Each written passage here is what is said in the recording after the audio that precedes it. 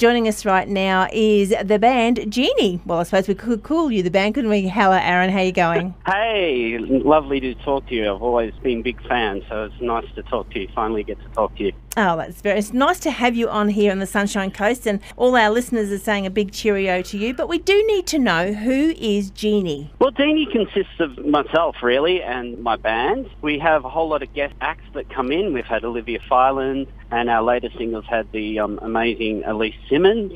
And we've got a very new one coming up shortly, which I can't tell you about at the moment, but that'll be out in a couple of weeks. I was a little worried that you were the culprit at the bottom of the Jim Beam bottle that was causing Adam Harvey to do all the dirty things. But it's a different Jeanie and spelt differently, but that's okay. Tell us about the name. It came out of a couple of things. My grandmother's name was Jeanie, and also it was one of my favourite cafes was called Jeanie. So it sort of came out of that. And what about your start in music? How did that come about? Oh, look, I've always been playing since I was a little kid. My dad played drums, then started guitar from a very early age. And so once I left high school, I played in some bands and then started composing music for TV. Pretty much what I've been doing, so writing jingles and TV themes and writing for Lonely Planet. Do some name dropping for us, so people that might be able to then put a name to the music. Yeah, so I've played in a Melbourne band called Speed Orange for a very long time. I've recently done the Heinz Beans commercial.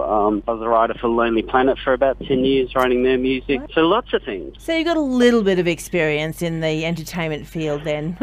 Just a little bit, yeah. Just a little bit. We noticed you did a fair bit down at Tamworth this year. What's your plan for the next 12 months? Well, our next big gig, especially for Queenslanders, is we're playing at Broadbeach, the country music festival up there, which is really exciting. So we've got 3 gigs up there, one on the Friday and 2 on the Saturday. So that's going to be really exciting. I just love Queensland, so playing up there is going to be heaps of fun.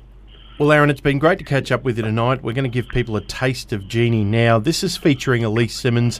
The song's called This Cannot Be Love, and we're going to go out with that. But how can people get a hold of you? So we've got a Facebook page, Jeanie the Band. That's probably the best bit. That's where we keep everything up to date with new singles, our new music video with Elise.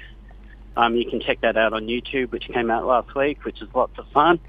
It involves some very large stuffed animals, so check that out. It's very weird. And Facebook, and you can find us on iTunes and YouTube and all the usual places. Too easy. You're all up to date. Well, here is Aaron. Thank you very much for joining us tonight. I'm sure we're going to catch up we'll catch up before Broadbeach, because we just have to do things like that.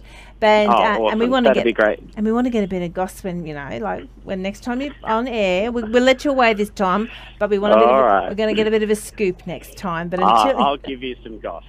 That sounds like a good thing. Yeah, thanks for all your support. Really appreciate it. Anytime. Here they are right now, Jeanie with This Cannot Be Love, featuring the beautiful Elise Simmons.